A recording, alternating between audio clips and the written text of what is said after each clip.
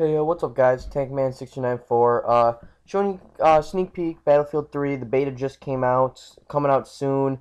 So just making a quick video, maybe making some decisions whether you want to buy it or not, or maybe you already have it pre-ordered. I know I do. So just some of the things that why I think you should buy it. Number one is going to be the campaign. Now, the campaign in Battlefields have always been great.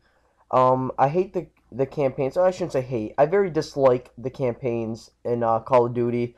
I feel like I kind of throw them together at the end because really you only buy it for multiplayer or zombies, which zombies are great, but and all. But I like campaign or for Battlefield just because it's well built, very good storyline, and it keeps you in. Like I know a lot of campaigns you kind of want to be like, why won't this just end? I just want to go play multiplayer.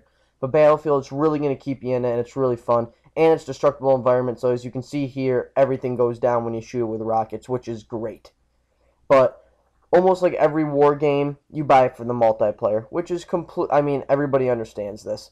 And the beta came out, and the only map you got to see was Metro, and it was great because it kind of incorporated all three themes of multiplayer.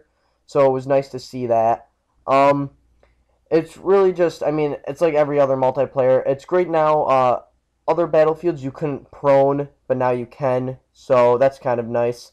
And I don't know, really good gun reactions. I mean, they got the recoil. It's very smooth. I mean, it was the beta, so there were a lot of glitches, but those will be fixed when the game comes out. But one of the things I really want to talk about, which I think is great, is they are actually putting jet fighters into this. Now, I think it's great because I think it's almost going to be like Battlefield 1943. I don't know if you guys ever played that, but you could have like you prop planes, and it was like World War II, and it was great. Wicked fun game. I loved flying around the planes, just dropping bombs on everybody. So I think this is going to be a great part, and I hope. I hope they're great. I mean, I know all I'm going to do when the game first comes out is just run right to the jets and just hope that I can get one. I think everybody's going to do that anyway.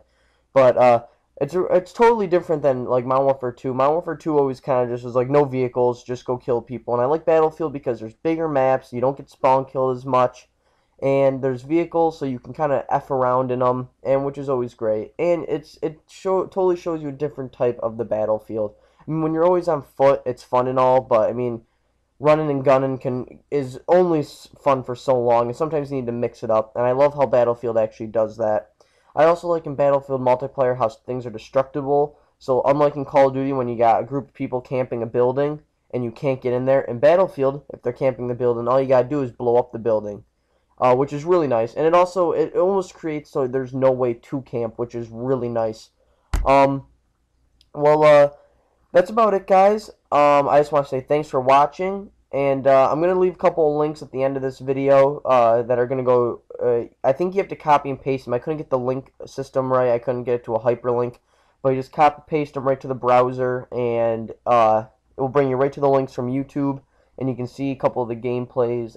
They're both campaign gameplays. One is the tank campaign, and the other one is from the pictures that I showed you in the video. So hope you guys enjoyed. Subscribe if you want, like, definitely. Put it in your favorites, do whatever, tell your friends, whatever, just do whatever you want. Thanks.